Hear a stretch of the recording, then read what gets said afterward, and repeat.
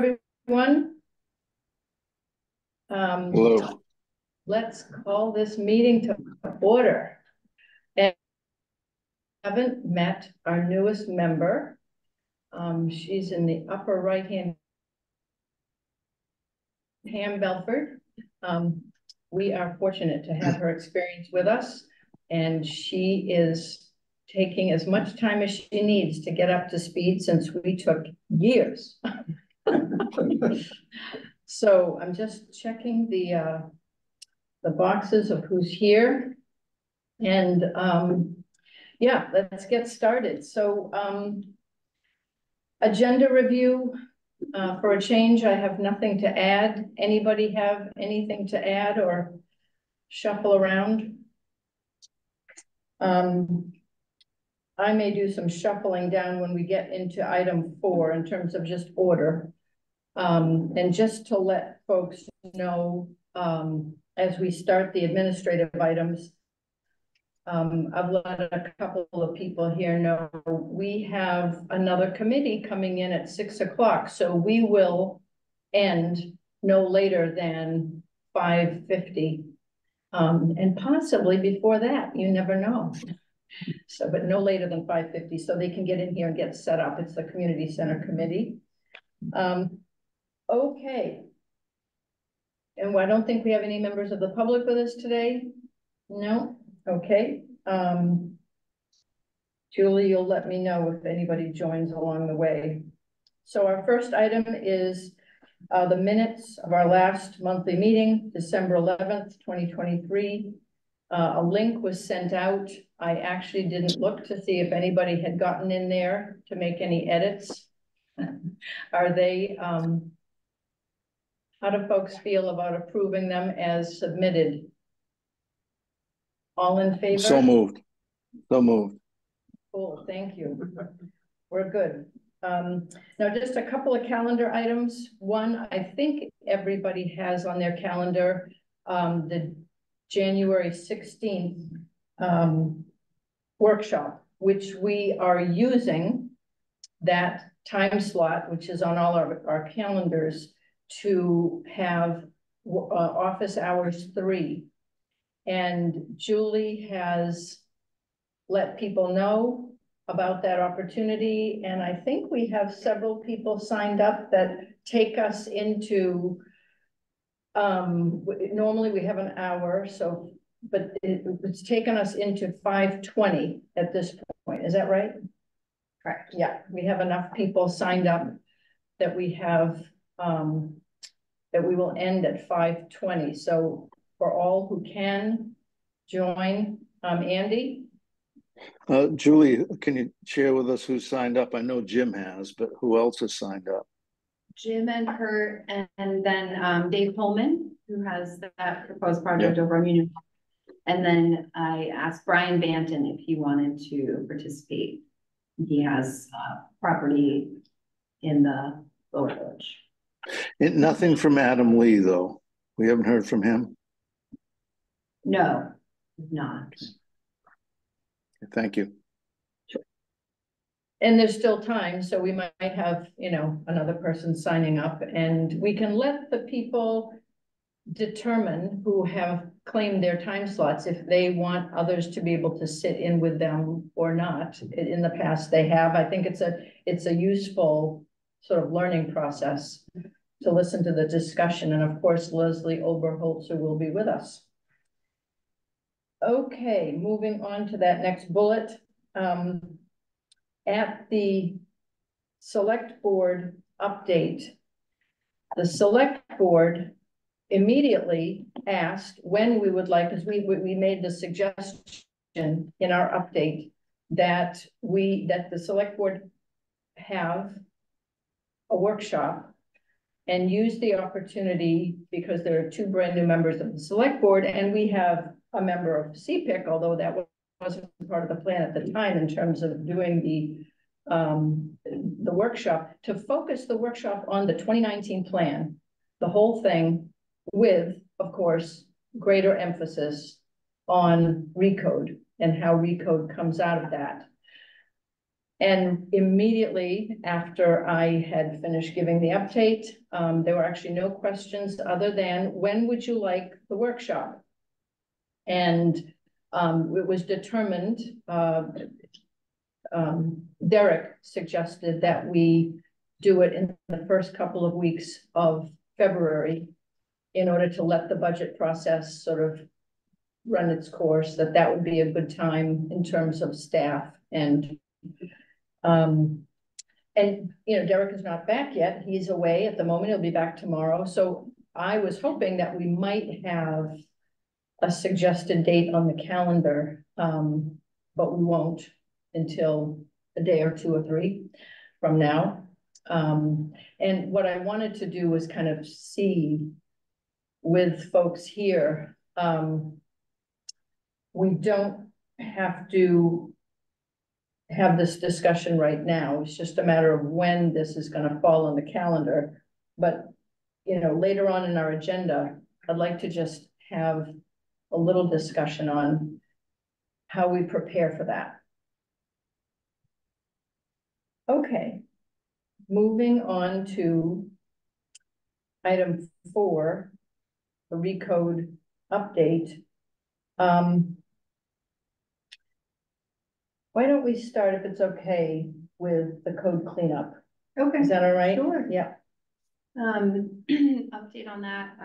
Planning board met on the 14th of December to review revisions to the subdivision ordinance. And then they had another workshop on the 28th of December to review articles 12 through 15 of the zoning ordinance.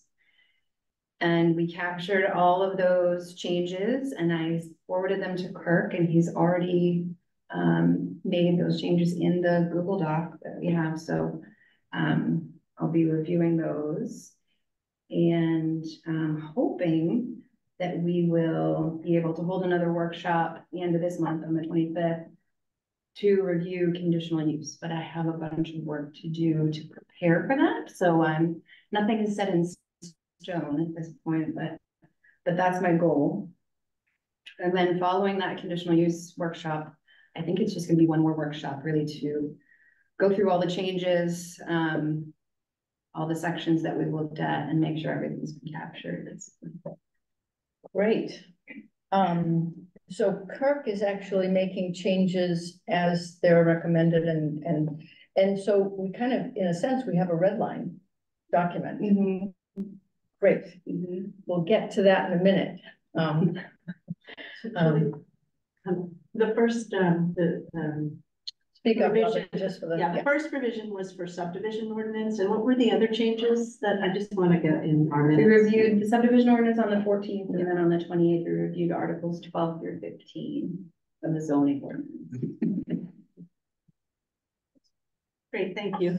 Sure, thank you. So that seems to be moving along well. It sounds like by the end of February, we'll be ready to wrap things up.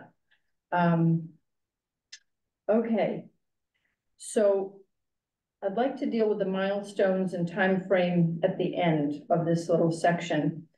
So moving on to the a little update for those who were not able to attend, as well as those of us who were there on the workshop on January 2nd. We went into that workshop with 2 agenda items, and we actually kind of had conversation around, from my notes, 4 items. One of them was to look at, Dave Holman has submitted a project, or at least an idea. I don't know if it's a site plan or somewhere between a sketch and a site plan, for a project on Union Park Road. And it brought up some ideas that, were brought up to the group, and about whether or not, the zoning boundaries, whether it makes sense to shift the zoning boundaries. And we came to no conclusions on that. We tossed it around, looked at it from a couple of different angles. And I think it's probably something that as we go into wrapping things up, that will be discussed at just in terms of, you know, the ideas for the zoning boundaries came from, you know, came from some clarity. And the only change we've made so far is to draw in some of the boundaries and to divide Topsham Fair Mall into two zones, a smaller and a larger zone.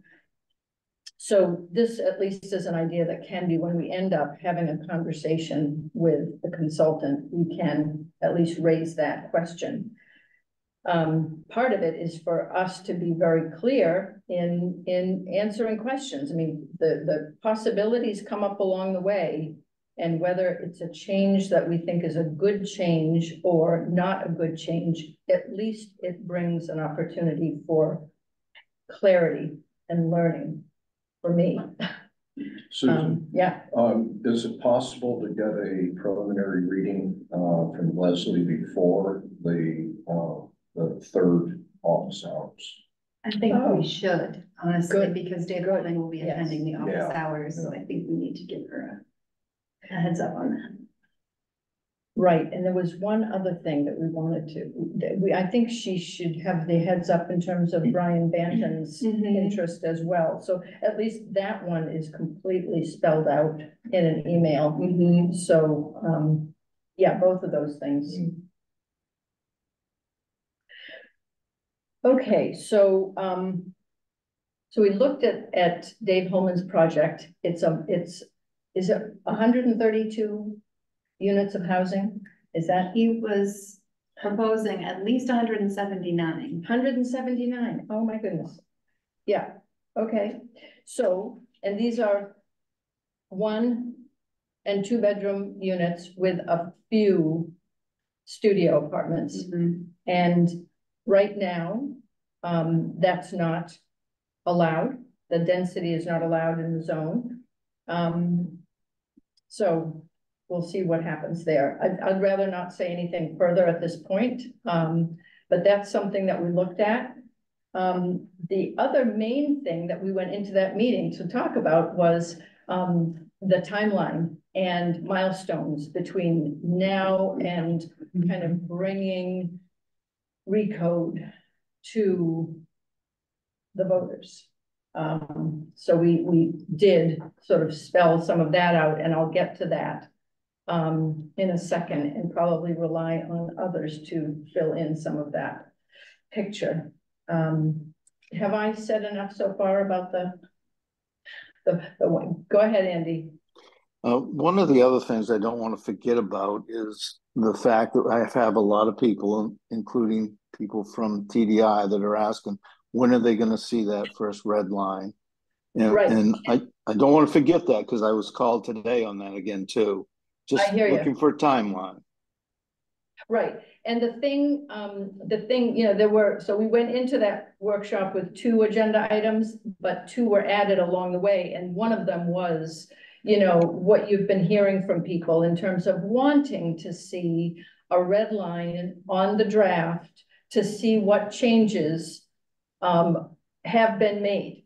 Of course, no changes have been made yet, but at a certain point, which, you know, just to let the cat out of the bag, we're talking about the end of February.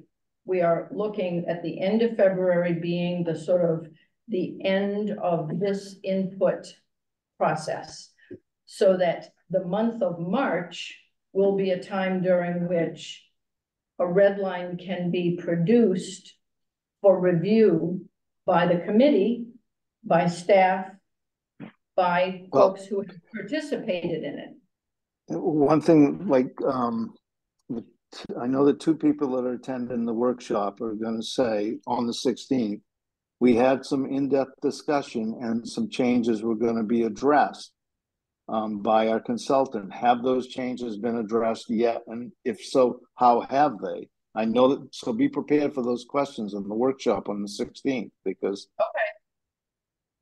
I mean, I think it's fair to ask, but you know, this is not a process where every substantive bit of feedback is addressed in real time and we move forward. There, you know, there's gonna be a process of all the feedback coming in, the revisions being done, and then moving forward with the next draft.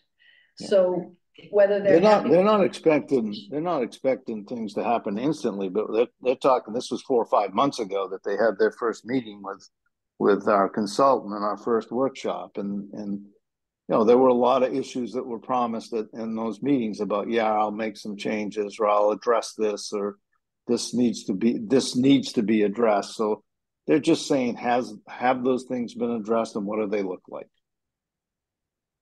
I think it's fair to say they will be addressed. And what we need to do in this office hours, and I think all the people who are participating know this, that we need to cover new ground. There's no point covering ground we've already covered. In the areas that have been discussed and will be revised, that they can review that again. But this particular session, we need to, you know, there's a lot of material in the code, in the draft, that hasn't been touched yet. And that's I'm not arguing with you. I'm just telling you what they're going to say. So I'm just saying, be prepared for the. Okay.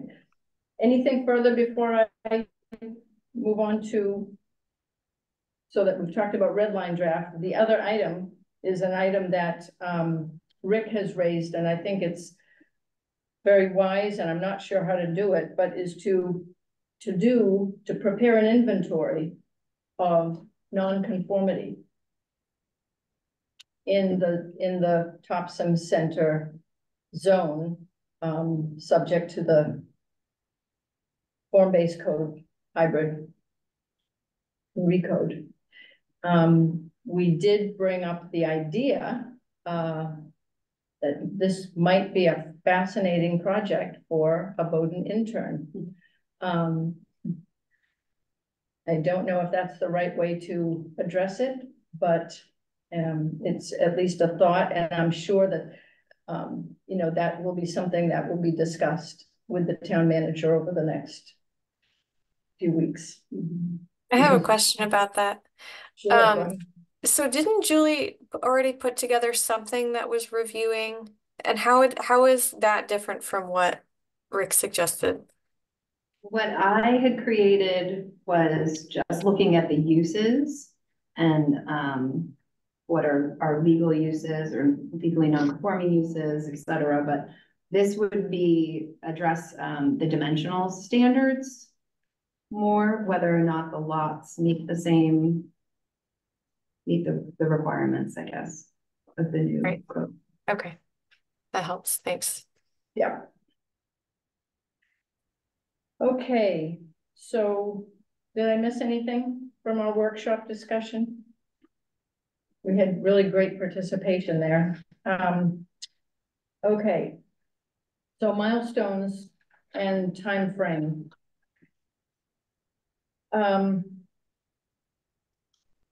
The big suggestion that sort of, just to give people a little bit of background, Rick and I met with Julie to sort of map out a possible time frame, and that was shared with the town manager.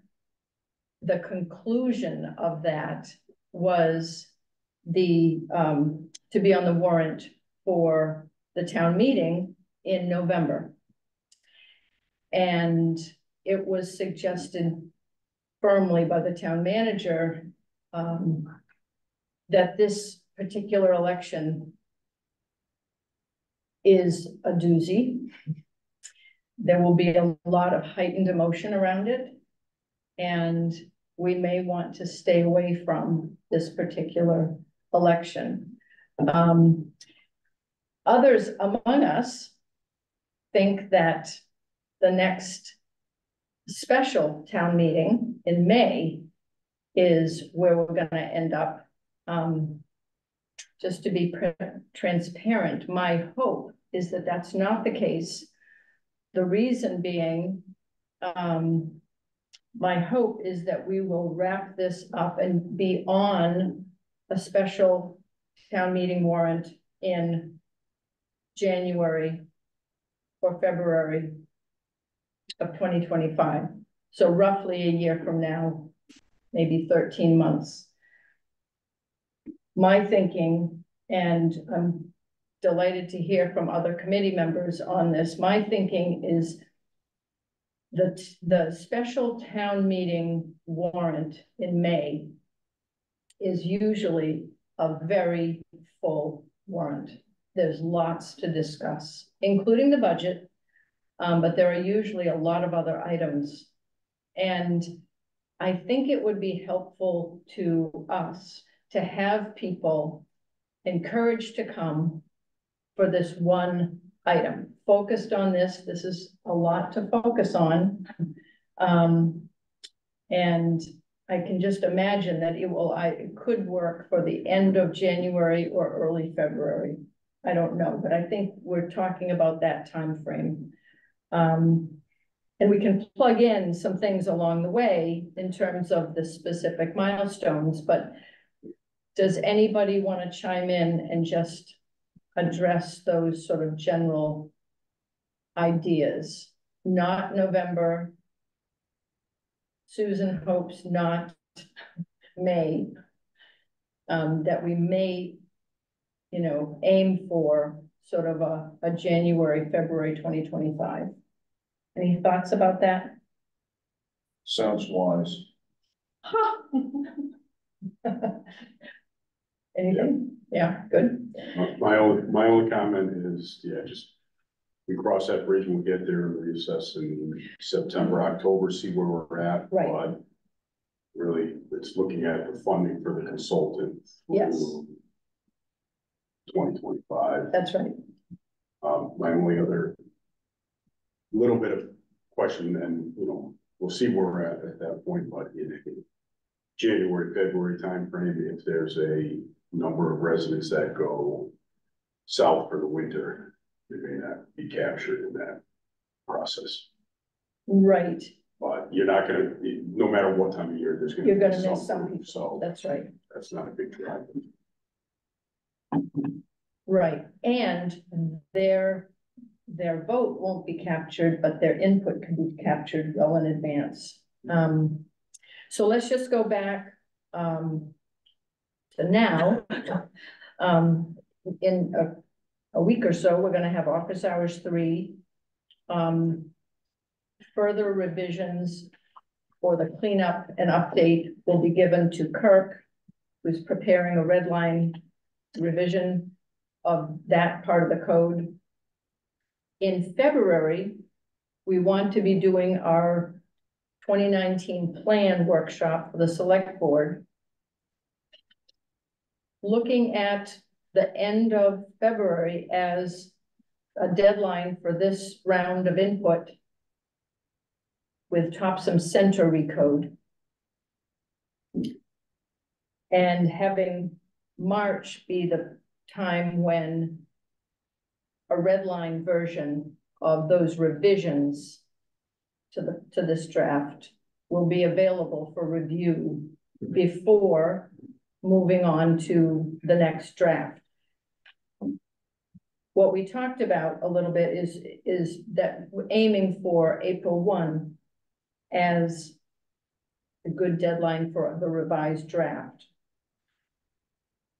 At that point in April, we could schedule a planning board workshop, and perhaps by the end of the month, a select board workshop, or going into early May, a select board workshop on the revised Topsham Center recode.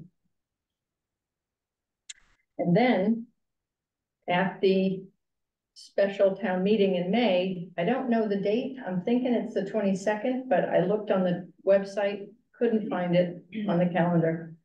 It's usually a Wednesday, so I'm thinking it's the 22nd. That the May town meeting be used as a great opportunity for kicking off the public engagement phase of recode, the whole thing. at that point, June is very often a good month to catch people before they're away for summer activities. We had great participation. I think it was probably in the first half of June. I don't even remember, mid-June, maybe at the library, we had a huge turnout on the comp plan update. So hopefully we can have a similar kind of event at the, it's good for opportunity for families, it'll be warm enough, kids can come. So that will be June, and then more sort of input and public engagement in the fall as it's deemed needed, September, October, and then go into sort of the warrant schedule. I don't quite know how, like, if we were aiming for the end of January, we haven't calendared exactly when those deadlines are needed, but all of those future things will be adjusted as we go. Any thoughts in hearing all that? I don't feel like the end is in sight, but it's, the end of the tunnel is starting to wink. I had a thought. Yeah. A question for Julie. The consultants, I don't have any idea, their time frame, this depends heavily on the consultants finishing the updates that we've given them. Mm-hmm. And then back and forth discussions or back and forth corrections. Right. How do you see it from what's been happening with them? I was really impressed with how quickly Kirk turned around the last revisions that I sent him. I was not expecting it to happen that quickly. Okay, that's encouraging. So I imagine, if it continues like that, the code cleanup portion should be done fairly soon. There were a few places where Leslie noted that Kirk's input is needed on the Topsham Center piece. I'm just going to assume that they've talked about that, or they will talk about that with us or with each other at the point when they need to, ahead of the deadline for revisions. Then the other major piece, of course, is the budget to pay the consultants. I know that the last time, I recall one of the last meetings you said you were preparing. Derek has been out of the office. You were preparing a budget for the consultants' work to be done for 2024. We're looking at, what it's going to cost going forward to close out this project. So I plan to meet with Derek hopefully tomorrow and discuss that. But this timeline that we've created certainly helps in that process. It feels reality based. Yeah. Then the other thing is to check it with the consultants. I don't know, it's just a feeling, but I have the feeling that they will be very glad to work with us to get it done, because they have, I'm sure, lots of other work to move on to. Right. Yeah. Okay. So that takes care of number 4. Wow, we're moving fast here. So we're on to liaison updates. And I know we have one. We have, since we met, TDI has met, and Andy has an update for us. Yes, I do. And I called up our chair after you sent the reminder to me, Susan, just to make sure I haven't missed anything. The survey that's done, we're struggling a little bit with the consultant, just from a time standpoint of getting everything that we want on the set of plans. And keep in mind, Kurt and I have I'm a professional land surveyor, so I'm very picky, as well as Kurt's a professional engineer. So when we got the initial set of plans, we had a lot of things we wanted to add that will enhance these plans. And one of them, for example, is to make sure that all the businesses are labeled on, because you've got in the plan, in this quarter survey, you got the front face of every building along the road. And we just want to make sure we add little things like the names of businesses, for example, the paint store, I can't remember the name of it now. It's on across from the Washville car wash and thing, just all those names. So when Sherwin-Williams, I think. when a lay person looks at it, they can understand it a lot easier and see where they are along the way. And there were things like Dan Catlin brought up some questions. He's not on the TDI board, but he's in line to be on the TDI board. So he attends our meetings, and he had some questions about, will it show the width of the right of way? So we'll know whether we can do another traffic circle at the intersection of Park and Topsham Fair Mall Road. And I said, yeah, all those property rights and all those property lines and all the easements and the infrastructure, everything's going to be on these set of plans. We do have another board meeting next Wednesday, a week from 2 days from now. Hopefully we'll, as a board, look over those plans and deem that they are substantially finished so that we can share them with the public. But I can't guarantee that until I see the product a week from Wednesday. We're still going through a lot of issues with Derek and cleaning up some of our bylaws. We've done those. We want to make sure that we've got a solid process where if someone needs TDI's help from a development standpoint, whether it be advice or help with the planning staff or help monetarily or whatever, that we've got our ducks in order, in line, so that we can give them consistent answers to everybody that might ask. Because we have had some asks from some developers, can you give us $100,000 seed money to get this project going?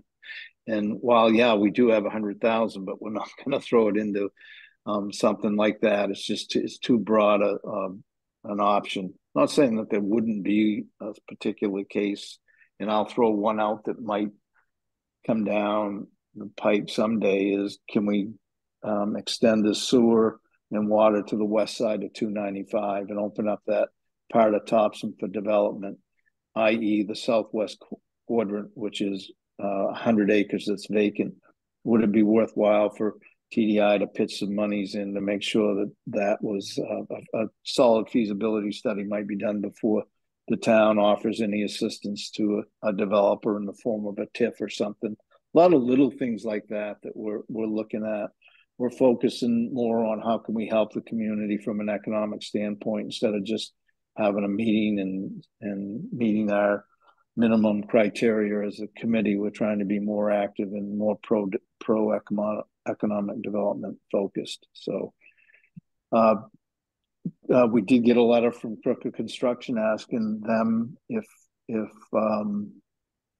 TDI would help facilitate a meeting with the neighborhood. That the Pajepscott neighborhood has an attorney that's representing them, and of course Crooker has one representing them, and things have been stalled for a while. We're trying to get through some communication issues that have all kind of been positive. You just haven't seen them in the general public nor in the town planning realm of ideas, but a lot of things are going on in the background. So TDI was asked if they might help facilitate something like that, and they're considering that. And I think a letter is forthcoming from TDI to Crooker by a week from Wednesday. I'm trying to think anything else. I can't think of anything I might have mentioned that you guys have a question for me, or Does anybody have any questions for Andy before I spring my own? What I'd like to do, and I am completely okay with either answer, Andy. I thought it might be a useful tool for our newest member. And, the process of learning is ongoing for all of us. It might be interesting to actually call up and share on the screen the strategy matrix and look at, because we've got the way that chart is sorted, it's an Excel spreadsheet. The way it's sorted is, you know, multiple ways, including by the entity that has the lead. So we could have a look at the various items that TDI has leadership on, just to see, because I know, you know, the plan was done in 2019. And one of the things we've talked about with the committee members who are liaison to the various town departments, committees, commissions, is, you know, the matrix items, the strategy matrix, it's not set in stone. These are ideas. These are, you know, sort of ideas with some specific direction based on town resident input and desire at the time. Sometimes, you know, time shifts what we're doing. But, you know, the thing is that this is the list of things that we're asked to go over with the entity that we're a liaison with. So, would you mind? No, I wouldn't mind, but I guess it would be fair to Pam and some of the other members to have a few minutes to digest that instead of throwing it out. To be honest with you, I haven't looked at that for a long time. I would like to look at that. Maybe I'm offline on a few things that I haven't looked at. To be honest with you, I haven't looked at that matrix for a long time. Sure. And I don't know how many members have. Yeah. We can certainly go through that item by item right now, but I don't think that might not be the best use of our time tonight. But that's my opinion. Yep, and the only reason I actually suggested it is because we have, our meeting is going to end very early. That's not a bad thing, ending early. We have had some long meetings, my committee folks. So ending early is not a problem. I hear you, Andy. We will have a chance to look at that offline. Well, no, you guys can go right ahead. I just, you know, it's been a long day in the sun here down in Florida, so it's kind of hard to. And I don't mean to rub it in, but. You know that we have 12 inches of snow. We're still moving. I was told. Right? Yeah, okay. So let's skip that little idea. Is there anyone else who, I think last time we had an update on the library from Robin, and we have a regular, I mean, as needed, Pete updates us on the planning board, but there's nothing current right now. I think later this week, the planning board's gonna have a workshop on Dave Holman's project, which should be fascinating. Right, Julie pretty much covered. Yeah. I went to the December 28th meeting also. Yeah. And I was impressed with, you know, how the planning board and Julie are plugging along. It's from my point of view, it's, you know, it's moving right along. Yeah. And there's been some heavy discussion about certain items. And of course, this focused on procedures, administration, enforcement by the code officer, definitions and measurements, procedures for applications, and landowners wanting to make property changes. They're trying to streamline the processes as we have discussed before. Right. And make sure that the applicants have enough time with that process. Right. And time with the planning board, time with the planning board staff. So these are things that don't get looked at very often. This is the time to do it. Yeah. So I'm impressed with the progress is slow, but there's a lot of ground to cover. And it's steady, and that's the point, you know, that with the steady. So Julie and the planning board are doing their job. Cool. Very cool. I'd like to jump onto that too and tell Julie, I think you're doing a great job, and the consistency helps a lot. And I know you haven't been here a long time, but you're making a lot of progress at a great pace, and thank you for what you're doing. Thank you. We're hoping she will be here for a long, long time. Thumbs up. Okay. Unless anybody has anything to say. I can't report on a meeting that is going to happen at 6, so. Oh, Oh, are you gonna be part of that? I will be. Okay, great. Not from here. But Right, yeah. right. So next month we'll hear about that. But, And or I can call you at 9 or 10. Well, in my understanding, because Mark, I think, updated us a month or so ago, briefly, he talked about lots of things happening this month. Mm. And I don't know if it goes into next month in terms of, what are those things called? Focus groups. Focus groups, thank Yeah, you. There's been a lot of energy and a lot of work. Right. Yes. Okay, so we'll hear more about that next month. I just wanted to know that we do have an attendee too, but no raised hand or anything, so I don't. Is that Dan? Dan Flag. Flag, excellent. Glad you're with us, Dan Flag. Okay. So let's adjourn. It is 5:11 for our minute taker. This is a One record. quick question, Susan. Okay, all right. The workshop next week, I know it's usually 4 to 5, but do we anticipate it going to maybe 6? Is that? I think at the moment, we anticipate it going until 5:20. If Okay. there's another person or pair who would like to participate, we'll go until 5:40 and possibly until 6. I think Leslie is prepared to go until 6. Previous office hours have been 2-hour processes, so. In previous hours, office hours, there's been a number of times where Leslie said, geez, you know, it'd be great if Kirk could answer. Any chance having just Kirk in next office hours or not an option or? We can discuss it.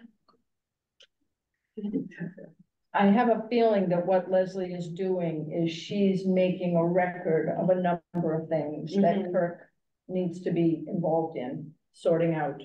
And that will be, that will be an efficient use of his time. Yeah. Okay. 5:12. We're done.